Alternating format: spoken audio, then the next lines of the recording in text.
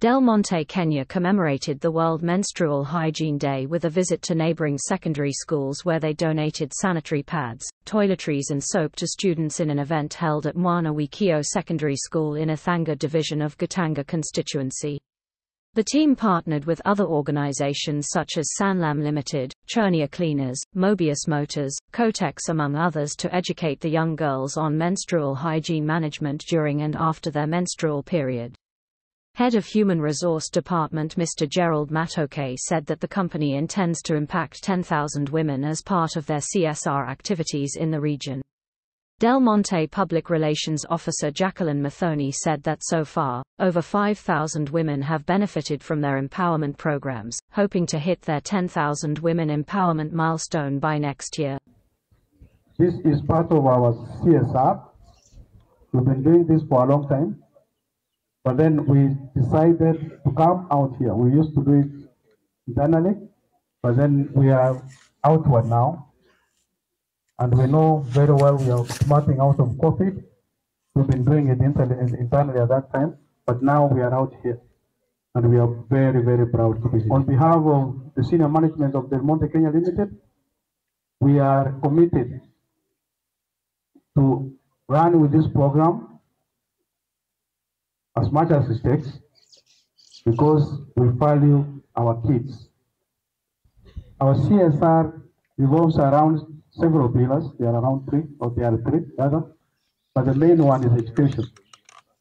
Education for the young ones who are here, and education even for the old. My name is Gerald Matoke, Head of Human Resources at Monte Kenya. We are glad to be here today, and this is part of our program where we have subscribed in a program which is very, very dear to us. We are intending to impact at least 10,000 women around the vicinity where we work. And so far we are glad to be progressing well. Oftenly we talk of 100% transition to secondary schools. But then I can imagine of a girl who is doing an exam without pads. I also wish to say that the issue of pads to be made free, because we have seen girls drop out of school because of shame. When they're in their periods, they can't go to school. And then if they undergo that shaming within the class, they drop off. So this is one of the challenges that really touched us, and we subscribed to impact women, at least around the community and within the company, by the year 2024. We have quite a number of projects that impact women. We have trainings, we have schools where these girls are accommodated within our premises, and we do more of CSR activities looking at women as a factor. My name is Jacqueline Muthoni Washira. I am the PRO at Del Monte Kenya Limited. For us over the years, we have continuously had a very good relationship, and I can say with so much confidence between the year 2022 and 2023, we have improved the relationships that we have within our surrounding communities, and especially in matters CSR. And when you touch on particular for today's event, the CSR and the women empowerment that we are doing today, it has had a very great impact, because we're talking about 1,513 girls who have been impacted generally by the Women Empowerment Program. And as we project towards the future, as our commitment with UNF, we planned to at least have an impact on 10,000 women. We are glad to say that we have hit the half mark, and we hope by 2024 we'll have achieved this particular achievement or milestone by doing more of these kind of initiatives, as well as interacting with the community. And our reach is as far as wide as not only within Thika or Muranga, but we are looking now at the nationwide scope, because you already know that Del Monte is a multinational, that means global.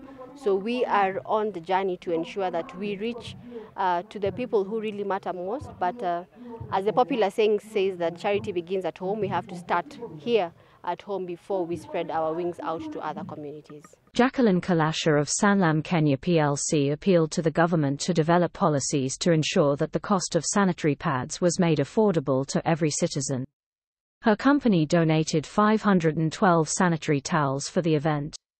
On their part, celebrities Avril and MC Jesse called on the government to offer free sanitary pads to all school-going children as menstrual challenges were some the causes of school dropout among the girls.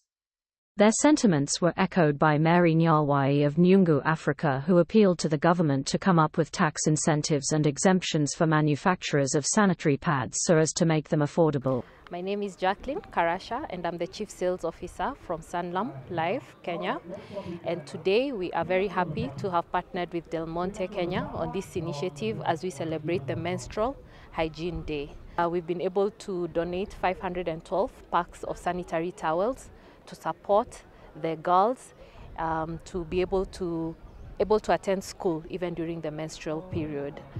This initiative is backed by Sanlam's pillars around the ESG, environmental social goals, where we have initiatives that drive women empowerment, and in the girls sector especially around education. A lot of girls are not able to attend school comfortably due to lack of access to sanitary towels. What I find so impressive today is that to involve vijana kwa conversation about menstrual health and menstrual hygiene kwa ajili many times, me actually growing up, most of the time nilikuwa tunachukuliwa kama, wasichana tunaikuwa kando, tunazungumziwa about menstrual health and hygiene, but this time I feel so honored and privileged to be, pioneering an event that, especially sponsored by Del Monte, about kuhusisha vijana na kuambia, you know what, this affects all of us. The situation in the country is quite dismal, and it's embarrassing to say that we can have some things that are free out there in terms of sexual reproductive health, but we do not have a free access to pads, which honestly is a natural, it's something natural that happens. It's not a choice for a girl to get into a reproductive stage in life where she's menstruating. I would advocate for the government to be giving pads to the schools for free. Kama tulikuwa tunafanya enzi za nyao, tulikuwa tunapata na maziwa, mbona tusipate na pads? Yeah? It should be something that's advocated for, and I love that we have members of parliament who are actually advocating for such. And I feel like more voices need to come out, and we need to have that conversation because it's a very serious conversation. Kwa maoni yangu ningependa sana na ningependekeza kama serikali inaweza saidia wasichana wetu wapate pads for free. Haifai kuwa hata ni jambo la kuzungumziwa kuhusu mambo ya taxes and all that. Mimi nilisoma pande za Meru, mashinani kabisa. Kama hapa tuko ni mashinani ish. Kuna ile mashinani ndani. You can imagine kama hapa Thika yenyewe watu wanashindwa kupata pads na kule mashinani kabisa. Kwa hivyo kuna wale wasichana ambao hawezi afford. Na kama serikali inaweza amua mara moja, inaweza, na hii ni pendekezo kwa rais wetu mpendwa Rais William Ruto, aweze kuangalia hili jambo sana pamoja na cabinet minister. Waweze kuangalia wafanye hizi pads zikuwe free. Unless mtu akuwe hajui ile shida ambayo wasichana wanapitia. Kama wazazi wenyewe hawana pesa ya kulipa school fees, mtoto msichana atatoa wapi pesa ya pad? Kwa hivyo kama serikali inaweza ondoa taxes kwanza kwa pad, itakuwa vizuri sana. Alafu ya pili, kama unaweza tengeneza njia ya kuwa kwamba pads zinaweza patikana for free, itakuwa jambo zuri sana, na hii society ya kusupport girl child itaweza kuwa inainuka vizuri sana. So my name is Mary Nyarwai and I'm the founder of Nyungu Africa, which is based in Kenya. We are manufacturing eco-friendly sanitary towels, and we use pineapple leaves and corn husk fibers. To be honest, I'm very excited and very honored to be here, because to see organizations such as Del Monte, taking the stance to be committed to such an important day such as the menstrual hygiene goes to show that organizations, once you partner with startups like ourselves, you're actually putting in the work to, intervene for the gaps that we have in the MHM space. The reason why sanitary pads are expensive in Kenya is because we have huge multinational corporations which have centralized manufacturing in different areas. So if you have organizations like Nyungu, 10 Nyungus for example, and you empower them, you catalyze them and help them to decentralize production of sanitary pads, you will make them accessible. Yeah, and also of course tax incentives, tax exemptions. That process should be very easy for us to be able to access and get the services and the products to the right people who deserve them. Kenya is one of the leading countries with teenage pregnancies. It's the 3rd global country, which is such a shame because this shows that girls have to trade their bodies to be able to access period products. And then there's also statistics where 65% of women and girls are not able to afford sanitary pads. I think this is well known. And this is not just a Kenyan problem, it's a global problem. So once again, those gaps need to be monitored so that the right interventions can be put in place. Mwana Wikio Principal Hilda Mwangi narrated some of the challenges they faced as teachers as they handled menstrual cases among girls due to the level of poverty in the area. World Menstrual Hygiene Day is observed on May 28 every year to spread awareness, break the taboos and end the stigma around menstruation. My name is Hilda Mwangi, Principal Mwana Wikio Secondary School. The community have quite a number of challenges, and mostly poverty levels are quite high. For the girls, mostly you find that they'll come to school unprepared. Some may not be aware when they will receive their menstrual. And sometimes we find that they will excuse themselves, they'll ask for permission to go back home to organize themselves. But for the school, we normally have some few pads in the office to assist them for that time that comes when it is unexpected.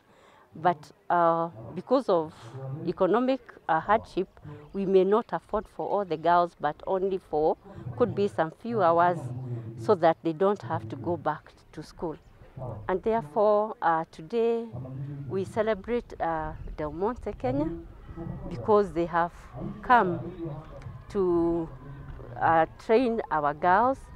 They have come with goodies. They will give them pads and also make them aware so that they don't have to leave school in the middle of the day because their menstrual cycle have begun.